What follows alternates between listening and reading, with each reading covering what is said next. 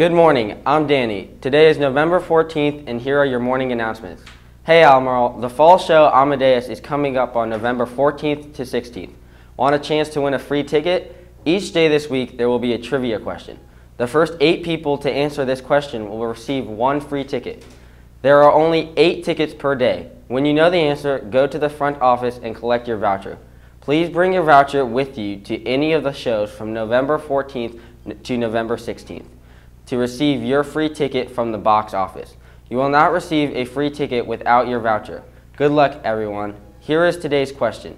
What was the last piece of music Mozart composed? Attention people in French Honor Society. Come to French Honor Society Annual French Film Festival today from 4 to 6:30 in rooms 126, 128, and 130. Several films of a variety of genres will be shown, and snacks will be provided. Admission is $2. Bring your friends. Attention students, enter the Albemarle High School Shakespeare competition for a chance to win a trip to New York and possibly England. The competition will take place Tuesday, December 9th in the AHS Auditorium at 4 p.m. There will be an information meeting to answer any questions you may have about the competition. Wednesday, November 19th between 4 and 5 p.m. in the drama room. See Ms. Cunningham in room 41 or Ms. Pruitt in room 226 for applications.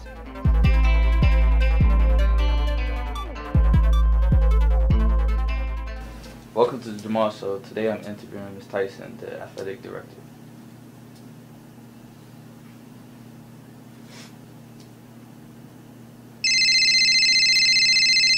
Gotcha. All right. So my path as an athletic director. I guess I started out as a college coach in volleyball, coaching in Nebraska, and then at James Madison, and then at University of Virginia, and then wanted a little bit more balance in my life, and didn't even know where Albemarle High School was. Came in to see if they even had ADs in high school, and they said yes. Talked to the lady on a walkie, on that thing right there.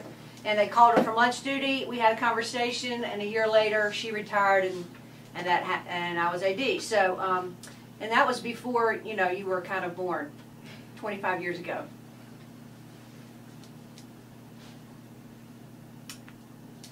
So that's how we're going to do this, right?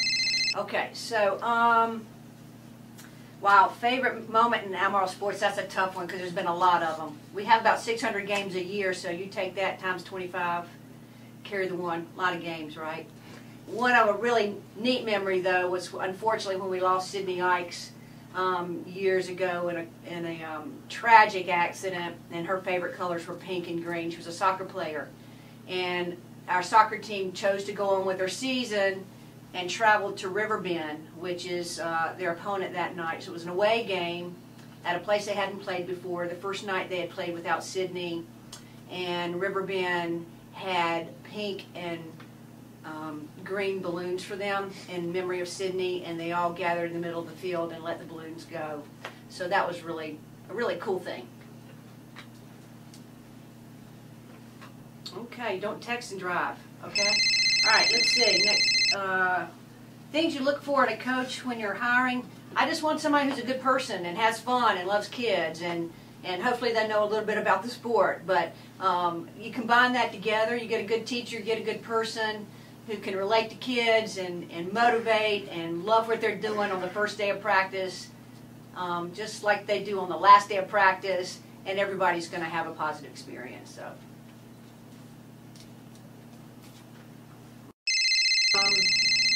wow, the best all-around athlete is probably Carl Jones. You know Carl Bubba? He works the hall. Everybody knows Bubba. Great athlete, quick, fast, jumps high. Yeah, he's the best. You don't want none of this, Jamal. All right, bring it on, dog.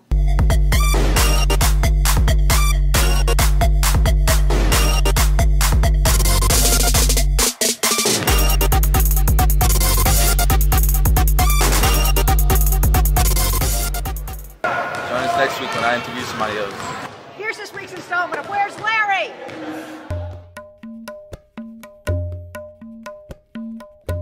Shut up!